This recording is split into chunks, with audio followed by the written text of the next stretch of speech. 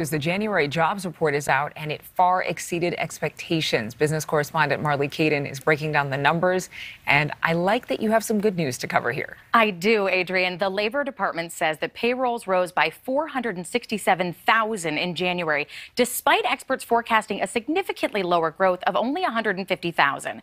The U.S. employment rate edged just slightly higher to 4%. Now, analysts were prepared for the weakest reading since the end of 2020, so much so that the White House even warned people not to put too much weight on this particular report. As you can see on your screen, that concern was unwarranted. Now, that said, we should explain why there was so much worry. The survey was taken during the second week of January, when Omicron was rampant. Because of this, employees who stayed home but did not receive sick pay were not counted as employed in this report. That includes anyone who got COVID, was worried they might get sick, had to isolate, or had to take care of someone who was ill. And even with all of those workers excluded, the numbers are still very encouraging. Thank you so much for watching. Make sure to click on the red subscribe button below so you can get more of NewsNation's fact-driven, unbiased coverage.